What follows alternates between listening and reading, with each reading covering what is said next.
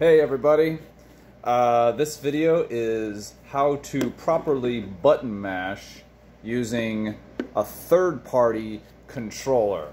Now, some of you gamers out there might have noticed that when you're doing a button mash, you know, like in God of War, I'm talking first God of War, I'm a retro gamer, but like in the first God of War and Metal Gear Solid, there's these insane button mashing sequences, and if you have a regular PlayStation controller, it's not so bad. But for some reason, these third-party controllers, which are wonderful, I only use third-party controllers.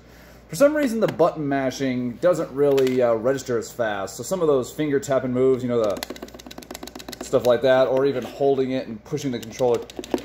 You know, sometimes that just, even though no matter how fast you go, sometimes it just doesn't really register because the third-party controller, it just doesn't have the same tech. So I'm going to show you guys how to get the exact same results with a third-party controller and button mashing. So here, we'll just get right into it. This isn't going to be too hard. This is, some people call it the pen technique.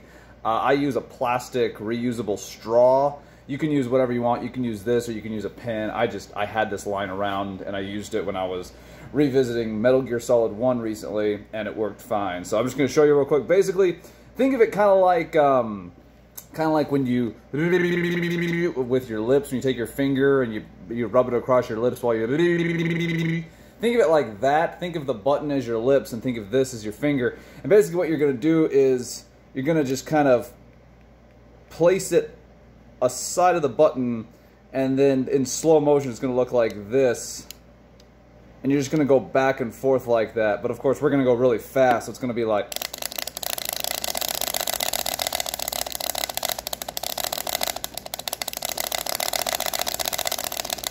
and what's great about that, low strain and almost machine gun rate button pushing. You know, so I guarantee you, like I said, I'm a retro gamer, so I had actually just picked up Metal Gear Solid 1 recently, and I just could not believe that torture sequence. That was insanity. And, you know, I don't have real controllers. I only buy these third-party controllers because, I mean, try buying a PS3 controller in 2022, you know, you have to go online or something, and I'm old school. I like going to actual stores and buying my stuff. So, you know, that's a nice way of saying I'm a cheapskate and that I'm impatient. So the only problem is with third-party controllers is, you know, just the button mashing. You know, just that might be fast, you know.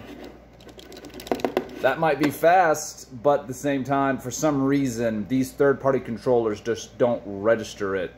I don't think there's a problem with third-party controllers. Just for some reason, the button mashing doesn't work as well as regular ones. And this isn't the only third-party controller. I'm not going to like talk about the brand or anything. They're all kind of the same. I've used multitudes of third-party controllers. They're fine except for the button mashing. And that's a problem when you want to, you know, if you're playing a game and you just really, you know, I look at games for historical context, you know, like Metal Gear Solid 1, I had never played it as a kid because when it was out, it was rated M for mature, and I was too young, so, you know, I didn't play it until recently. So yeah, just make sure you get something, you know, round, and, you know, it's got to be hard. It's not going to mess up your button. People say it messes up your button, but, I mean, the thing is, if you look closely, you know, I got to get in focus, but, like, it's kind of got like a round edge to it. And so all you got to do,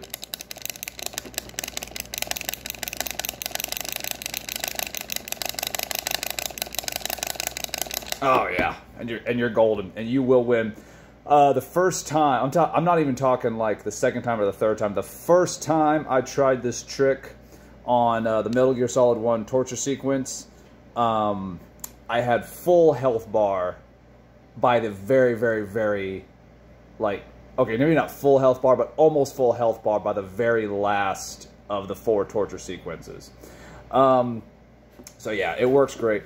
If you have one of these like mine that have these this kind of flat ridge on it, that's really awesome, because then what you can do is you can actually use that ridge to help you out. You can kind of you don't have to go all the way across it that way. You can kind of just... Oh yeah. Worked great, guys. Thank you so much. Have a great day.